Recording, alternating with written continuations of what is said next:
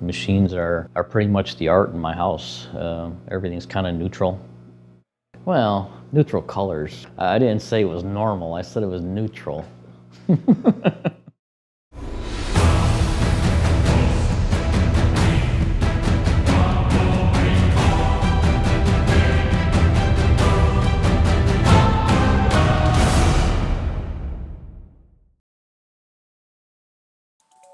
This all started because I wanted to redo my home theater.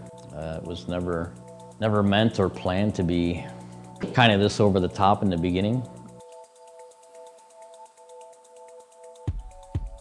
Started Googling custom home theater stuff and got some ideas and decided to go with a Lord of the Rings theme, which nobody had really done from what I've seen, and it kind of evolved from there.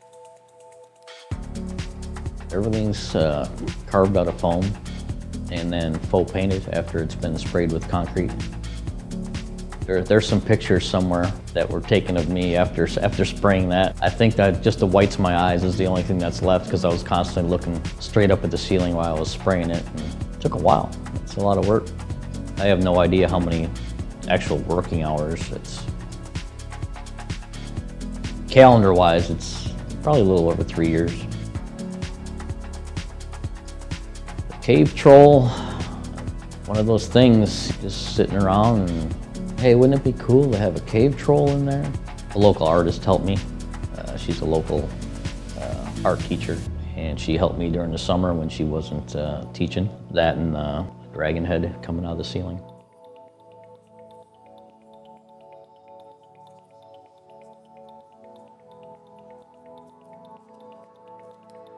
The orc heads. You gotta have an orc army when you have a Lord of the Rings. A buddy of mine had a friend that is a mask maker. I got in touch with him and bought every one he had just for decoration because you can't really buy anything of that quality.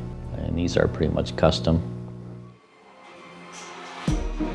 High school, we had the local arcade, video games, not so much pinball back then, but as I got older, once I had a chance to start collecting the arcade games, naturally included some pinball machines as well. You go to auctions and garage sales and you always bring home something, even if it's something you didn't necessarily go for originally. How many pinball games do I have? Do we really need to go there? Right now there is 26 set up and playing at the house.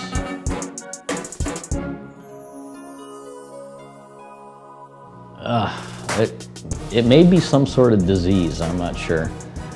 It's just a collection. Some people collect coins. I'm into collecting pinball machines.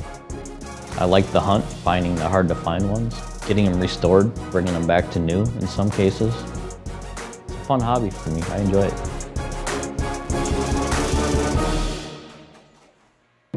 Those solid state games are on the back wall for a reason, and the room was kind of designed that way because the older games aren't as tall and shut up over there. It allows me to have room for the screen to drop down on top of it. 244-inch screen, Martin Logan speakers, JVC 4K projector, THX rated amp. It's pretty good stuff.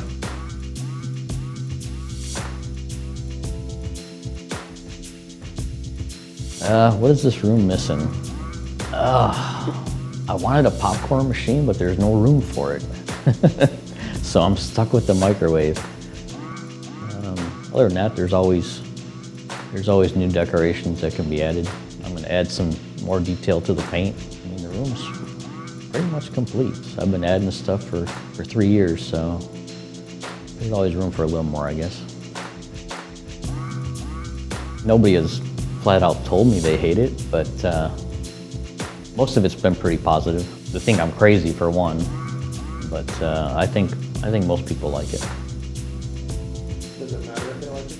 I don't care. Doesn't matter. I mean, I'm happy with it. That's what it's for.